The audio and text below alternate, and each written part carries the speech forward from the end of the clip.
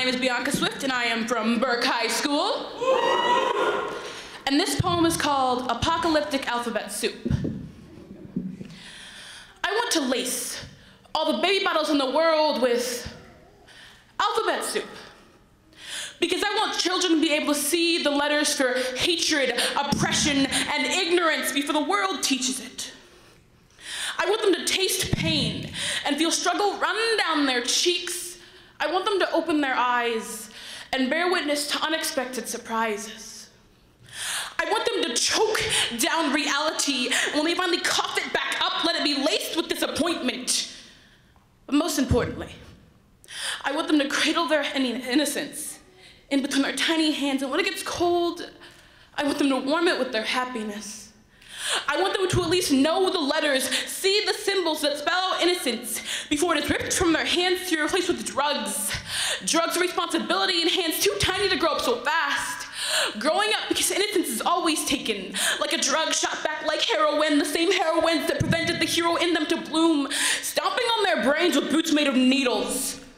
What if we poison their minds to get them ready for when the world poisons their souls? What if instead of timelines, we learned lifelines? Those people who you need in your time of need, but they're too busy being needy, and instead of promises or pinky swears, let's give them handshakes and contracts with print much smaller than their alphabet soup. Instead of playground rules, let's give them war. Let them blindly chop down their classmate for the corner of the blacktop, and instead of learning to count on apples or even fluffy bears, let's have them number off fighter jets. Let them tick the ratio of bullets in bodies off for us. Let them multiply their malnourishment and use the Dewey Decimal System by books on Chinese torture and justice.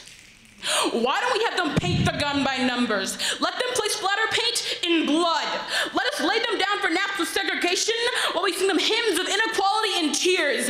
Instead of kitchen, let them play warmonger. Let them fight over who gets to be the terrorist and who gets to lie in the coffin.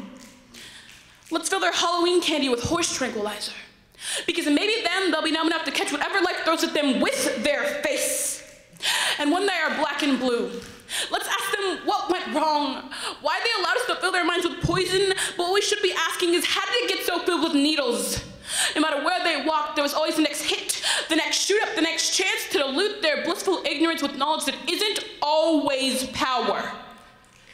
And until the day comes that we no longer make little addicts out of little hands, I will request that the letters in our alphabet soup come with AA meetings and intervention dates printed on napkins.